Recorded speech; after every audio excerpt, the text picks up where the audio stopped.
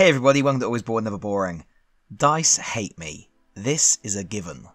Dice have never got my back, but they will stab me in it every chance they get. Despite that, I like dice. I like them a lot. Additionally, I am not immune to the endorphin hit that comes from opening a blind packaged product. So, when the good people at Mystery Dice Goblin asked me if I would review some of their mystery dice bags, how could I refuse?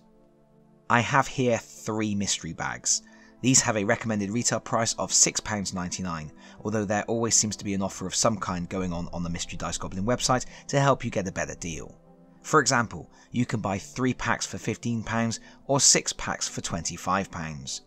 And these bags each contain a full set of 7 Mystery Dungeons & Dragons dice. That's a D4, D6, D8, D10, D12, D20 and a percentile dice. But of course, part of the selling point here is you don't know exactly which dice you are getting. You are getting a random pick from over 100 unique sets available in all kinds of colours and styles. And if one set of dice just isn't enough for you, Mystery Dice Goblin have made it easy to receive a steady stream of new dice with a subscription service. You get new dice every month and free gifts at 3, 6, 9 and 12 months. That's all well and good, but what are you getting for your money? Let's rip into these bags to find out. This is our first pack and we have a set of black and blue swirl dice with gold numbering. These are really nice. Pretty standard fare for this type of thing, but nicely made. The numbers are cleanly engraved and inked, and these seem pretty readable to me. It's a 16mm set, so the D6 measures 60mm across, and they have a decent weight to them. You are of course missing your second D20, which you might want for rolling on advantage or disadvantage, but personally I always roll my D20s separately for a bit of extra tension anyway. And hey, I have more bags to open, so that means I have more D20s right here. Let's see what our second bag has in store. It looks like purple glitter dice. These are cute. As before, it's another full set of 7, and these ones have purple or blue numbering. My colour recognition isn't great and it's hard for me to tell. The dice are flecked with purple glitter though. Very pretty I think, but for me these ones aren't all that readable.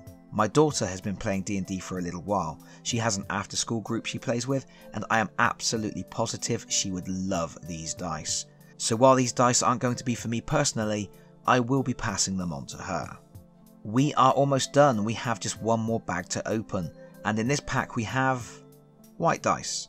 For a second I thought they were completely plain white dice with black numbering, which wouldn't have been very exciting, but they do have splotches of green colouring in them too.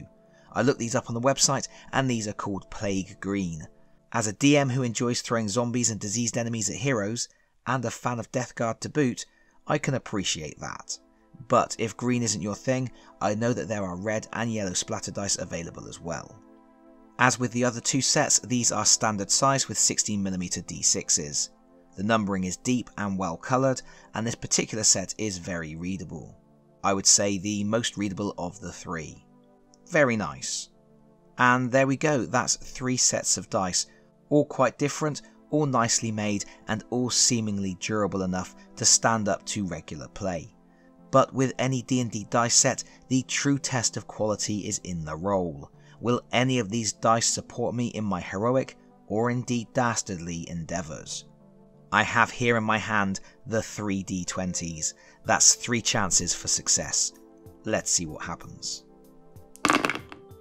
And look at that, not too bad at all. The blue dice came up at 11, which might just scrape through a few tests. The plague dice did better at 13. I think in most situations that is going to be a successful roll. But look at that. The purple glitter dice came up with a natty 20 on the very first try. That's what I like to see. Maybe I won't be giving this set to my daughter after all.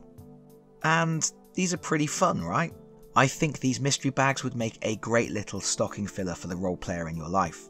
They are reasonably priced, and not knowing exactly what each pack contains adds some extra fun. And of course, if you like to keep mixing up the dice you use, you could always take out one of those subscriptions.